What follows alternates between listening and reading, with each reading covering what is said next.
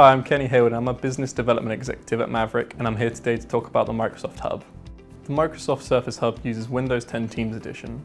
This means you don't need to log in or authenticate the device. You can just walk up and use, and then when you're finished, simply end your session to clear all of your activity and information from the Hub.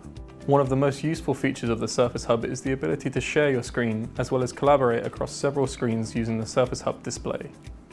Miracast allows you to use a Miracast-enabled Windows 10 PC to project to the screen wirelessly, using one simple keyboard shortcut. This is great for sharing bespoke applications or files that are only available on your PC, or for those outside of your organization joining the meeting. Simply press the Windows key and K. This will bring up the Miracast menu. Look for the friendly name of the Surface Hub located in the bottom left of the Surface Hub display, and then choose your device from the menu. The Connect application will then open up with your device screen displayed. On the Miracast menu, you can also check the box marked Allow Mouse, Keyboard, Touch and Pen Input for this device.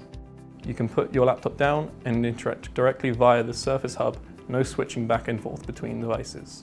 Because the Connect application acts like other applications on the Hub, you can open up other applications alongside your shared content. You can also share your screen on Teams, including Miracast content. In addition to screen sharing, the Surface Hub can be connected in a variety of ways and used as a secondary monitor by connecting a USB-C cable or using the Surface Dock accessory to transform the Surface Hub into a powerful 4K 60Hz secondary display. Surface Hub allows IT administrators to manage settings and policies using a mobile device management provider such as the Microsoft Intune. Surface Hub has a built-in management component to communicate with the management server. There is no need to install additional clients on the device, which makes administrative management of the Surface Hub effortless for IT administrators.